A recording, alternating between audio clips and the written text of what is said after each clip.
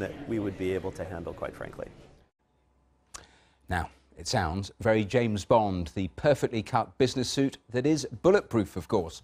That's the boast from the company Aspetto, and its 28-year-old co-founder has just been included on the Forbes list of 30 under 30.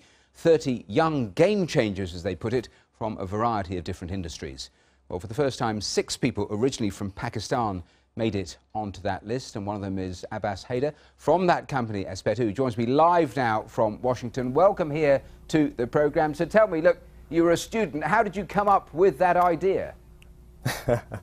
Well, Matthew, I started a clothing line freshman year of college out of my freshman dorm room. And it was a men's clothing store, or actually I didn't have a store, it was out of my dorm room, where we made bespoke suits and dress shirts. Fast forward about 3.5, 4 years, I was in a senior year class project for international marketing class where we had to take a product from America and market it overseas. Since I already owned a company, my professor suggested to our group that, hey, why don't you take one of Abbas's products and market it overseas? I wanted to take something to the Middle East, and unfortunately at that time, even now, the first thing you think of Middle East when, because of the media and everything, wars, bombs, bullets. So we thought about what if we can combine armor and clothing? We did some research and realized there was nobody in America doing it. Luckily, there was a ballistics company that was pretty close to us that helped us develop our first prototype. And before we could even... Tell me more then about the bulletproof stuff, because, you know, when people think of it, they think of it being heavy, Kevlar, the sort of things we see on our screens. That cannot be what you're sticking in the suits, surely? No, no, no, no. So we spent a lot of time in research and development and developed the lightest materials in the world. So if I was wearing a ballistic suit, which I'm not, you wouldn't be able to tell that I'm wearing it. And within 5 minutes of wearing it, you forget that it's even there. The way we integrate it into our clothing, the way we suspend it. How heavy is it, though, the bulletproof stuff? Because we're looking at the pictures. Well, it depends how much you want to pay for it. How heavy is it to wear? Yeah, it depends how much you want to pay for it.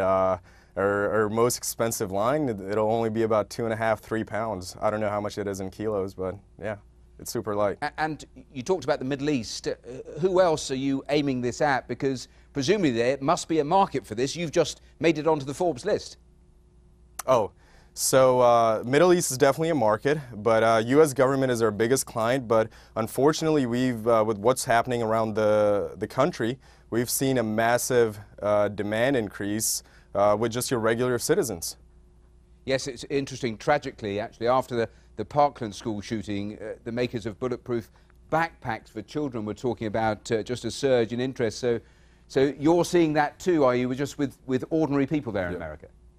Oh, absolutely. We get the saddest requests. After Vegas shooting, we had a grandma that wanted a ballistic sweatshirt because she wanted to go grocery shopping, or teachers who wanted, when they go out in the yard with their students during recess, they want ballistic jackets. I've got sad pink backpacks sitting in my office that parents dropped off because they wanted ballistic.